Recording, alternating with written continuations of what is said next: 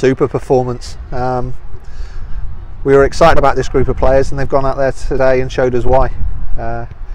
Going down to 10 men, losing our keeper, putting our centre half in goal, which I took a gamble before the game in naming 5 outfield players, and unfortunately Dan, who was here as our second keeper, unfortunately didn't make the squad, and I explained that I was going to take the gamble, and I thought that was going to come back and bite me, but Joe Allen has played in goal before, and obviously I knew that before the game, and we were confident that when he went in goal we still had enough from what we saw in the first half an hour that actually second half we could go out and still get a result, and that's exactly what we did.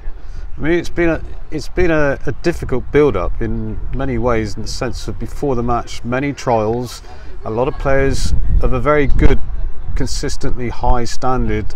Not a lot between many of them to choose. The game on Tuesday, warm-up match, was called off at the last moment. It must have been a hell of a job today coming in to actually choose your 11 best players. Yeah, I don't think it was about picking our 11 best players. It was about picking combinations, the shape we wanted to play. To many of us, we won't understand what you mean by that. What do you mean? Well, the combinations of your best partnership at centre half, who you think is going to work together in a midfield diamond four, your front two, how they're going to work together. What we've seen in training, you sometimes as footballers, you just strike a relationship. You've got an understanding of what they're going to do before they do it. So the side was picked on that more than the best 11 players, because everyone that we had here today offers something a bit different, and that's what we said to them.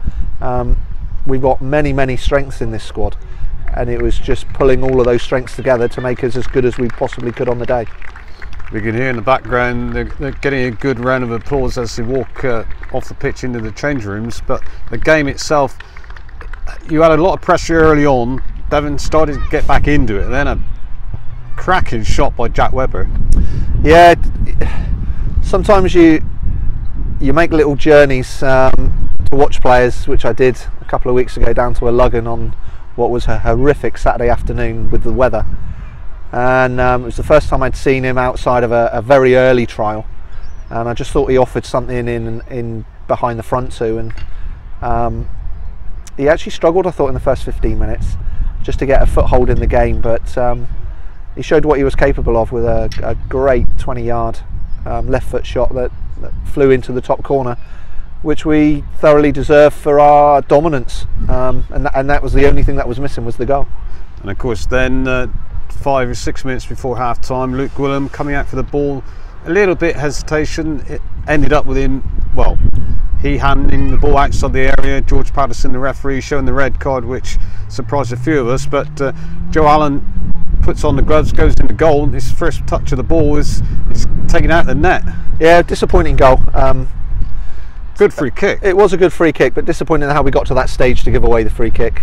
We stepped a little bit late, which played them onside, which then forced Luke to come out of his box. The player's gone and hit the ball, and Luke's got his hands not by his side by any means, but the referee said far enough away from his body that he felt that there was a deliberate action towards the ball. I've seen them given, and I've seen yellow cards for that. Disappointing, but we've got to accept the decision, and it wasn't about dwelling on the decision, because we still had, I thought, a bench, and the 10 players that were left on the field, we had enough to go and win the game. And certainly proved that. Came out second half, and to many of us, we thought it was Devon that had the 10 men. It did look like that for large periods. Ollie Walker, I mean, 2 great, well taken goals. Ollie's a tremendous player. He was involved last year with us as a year 11, a 15-year-old, a year 11 at school, and I think that experience of being around the squad last year, getting some minutes and coming on and starting games, and did ever so well until he got injured later in the season. He showed today as his experience. He's willing to listen, he's willing to learn, and it paid dividends for him today with 2 goals. And the fourth, Josh Penrose, well, just he made it look so easy. Yeah, Josh. What's lovely today is that it's different for us in that when you have the 5 subs, it's rolling subs. You can change it as and when you want. So we changed things after 15 minutes today. We just saw something that we thought we could go and exploit with Josh. We got a shape back at half time. We changed it very early in the second half and went to a 4-4-1, but put real pace in wide areas, and asked them to really test the fullbacks when we had the ball. We spoke at half time that when we have the ball, unless Devon completely changed their shape, pushed their fullbacks in, we would still always outnumber them because they played 4 at the back against our 1. And that worked in our favour, and that never really changed throughout the whole of the game. So whilst in possession, we were still able to keep the ball.